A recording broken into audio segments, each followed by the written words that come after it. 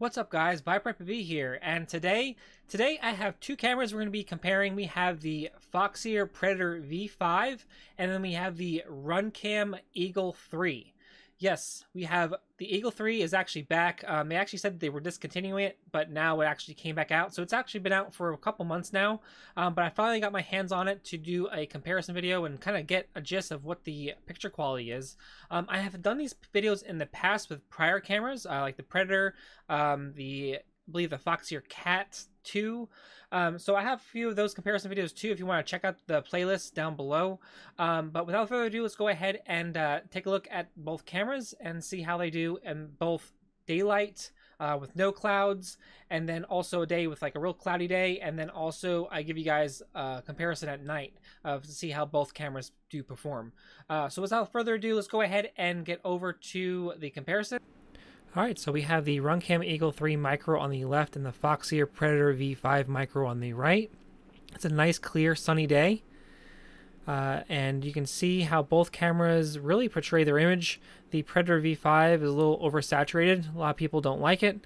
Then we have the Eagle 3 with a little bit too high of a contrast. It really shows that shimmery effect. Just reminder, these are both on the default settings. So the Foxeer on the right does have its OSD showing.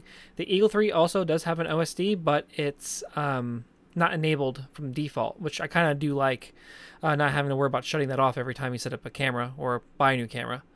So we're going to go over here by the trees and kind of zoom in and really kind of show you guys the image clarity of each one. And you can see here the shimmery effect really does show effect in the left on the Eagle 3. On the right, we do have this really kind of a blue tone to the video, to the camera. It used to be a lot worse in like the V2 and the V1, but they did help. It did help a lot with the improvements they made over the time with it.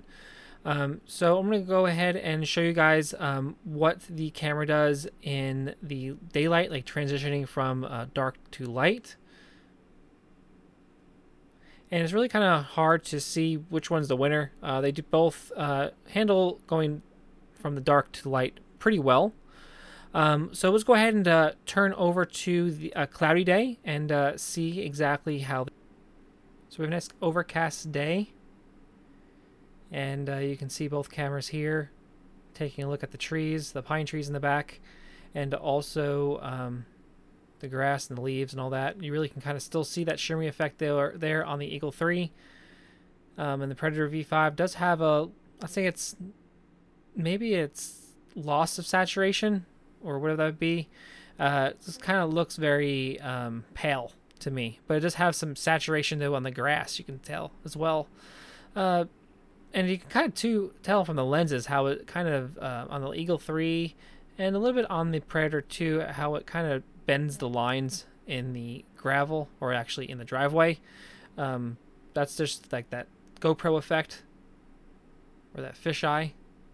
And here we have both close up, and really the grass is just a little more oversaturated on the V5 than the Eagle 3.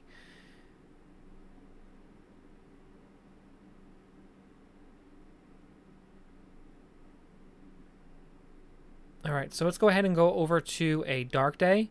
And alright, so here's both cameras at night.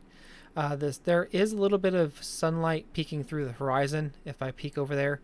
But both cameras handle it pretty well. The Eagle 3 is a little bit better at low light, I would say, than the Predator V5. As you can see, the light from the spotlight there is really kind of just blowing everything out in proportion. And you can kind of see here on the Eagle 3, it's kind of sunlit in the shadows. And it's probably more realistic of the night with the Predator V5, how it looked. But it was a little darker. So this can give you any comparison. I've zoomed in on both images to see each one.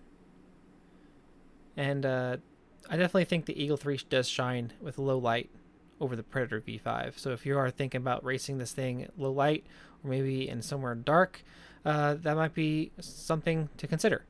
But this was Viper FPV. I'll leaving links to both cameras down in the video description if you want to check both these out. Let me know down in the comment section down below as well, because I do have the Foxeer T-Rex camera in for review, and I'm thinking to put it with the Falcor. But let me know down in the comment section down below what you think. Peace.